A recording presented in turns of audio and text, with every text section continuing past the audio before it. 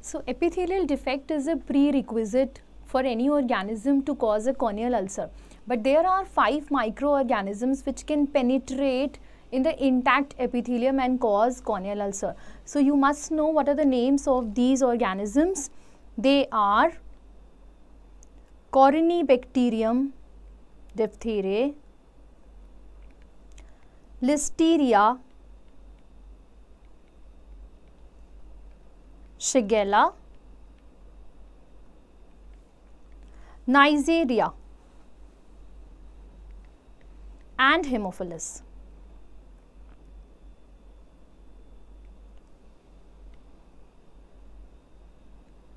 So it is very easy to remember once you have a mnemonic for them.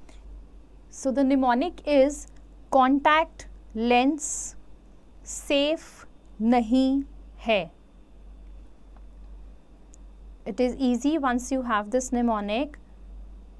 Contact lens safe nahi hai. So these are the 5 organisms which can penetrate inside the cornea with an intact epithelium to cause a corneal ulcer. Now next question here is, what is the most common organism otherwise to cause the corneal ulcer? So the most common organism worldwide is a bacteria and it is Staph aureus. So it is Staph aureus. But in developing countries it has been found that it is Streptococcus pneumoniae which is most common. So in developing countries, in India you can also say in developing countries we have Streptococcus pneumoniae which is the most common organism to cause corneal ulcer. Now this is a very special type of ulcer which is caused by pneumococcus. This is called as creeping corneal ulcer or a serpentine ulcer. So you can see very well in this picture that this is a special ulcer caused by pneumococcus. Here the ulcer starts like a snake, like a serpent. It starts from the periphery, it migrates to the center and simultaneously it clears out from its tail. So it moves to the center like a serpent.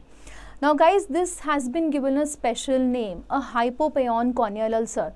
Guys, most of the ulcers when they are affected by fulminant organisms, they can cause hypopaeon. Those ulcers will be called as corneal ulcer with the hypopaeon.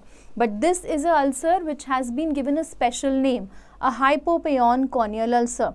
This is because this ulcer has a high chance of perforation.